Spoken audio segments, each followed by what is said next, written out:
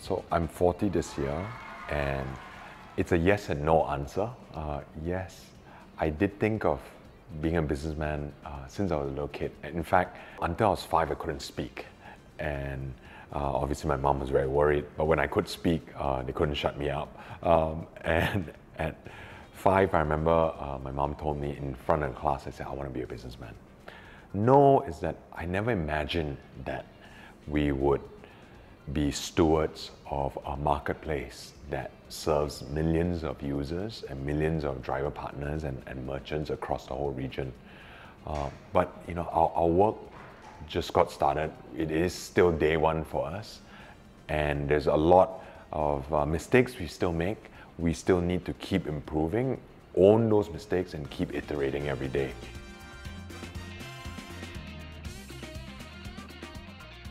As a shareholder myself, you know, of course, do we feel the pain? For sure.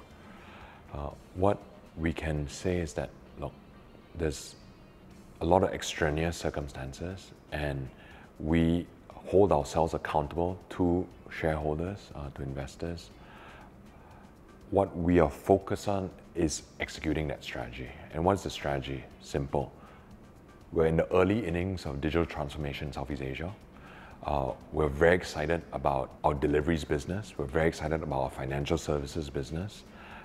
We have seen how it's grown year on year.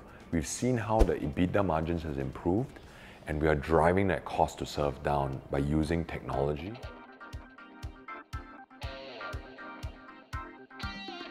As a tech company, I think globally, it's not easy to get the best engineers or the best data scientists.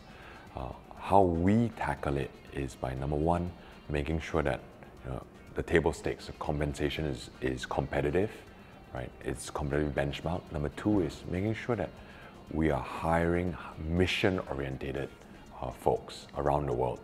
I learned this from Amazon, right? That from Jeff and from Andy Jassy was they hire missionaries, not mercenaries. And for us, how do we get the best mission-oriented people that really want to solve real problems in Southeast Asia? What do we argue about? We don't argue.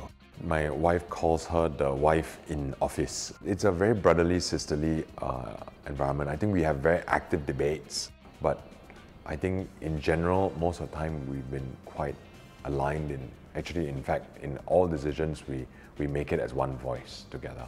I don't even argue with my wife, so okay. Very blessed to have two incredible women to really help me grow as a leader.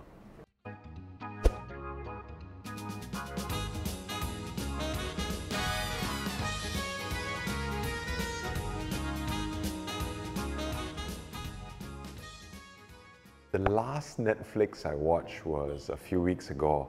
I watched Incredible Hulk. I have to catch up, right? So it's been years, so I'm still catching up.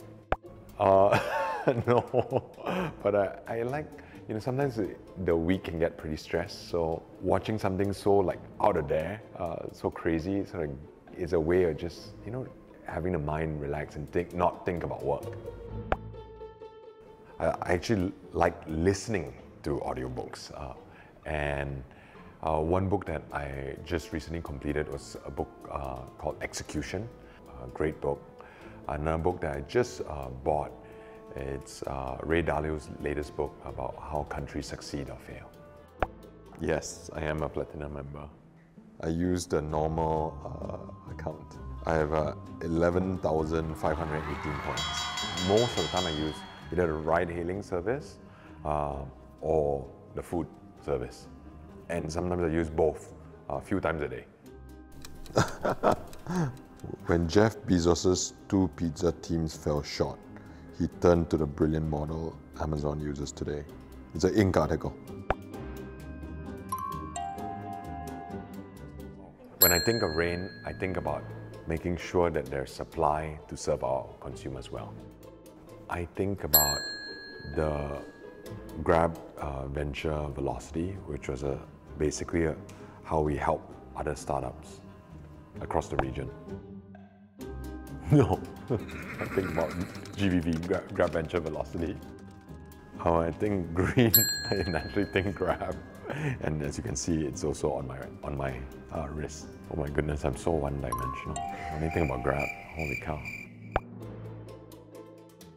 I would rate the interview I did today maybe 3 star out of 5. You know? Not a 5-star driver yet. Thanks so much. I don't have a favorite Korean drama. I don't watch Korean dramas, but my wife does.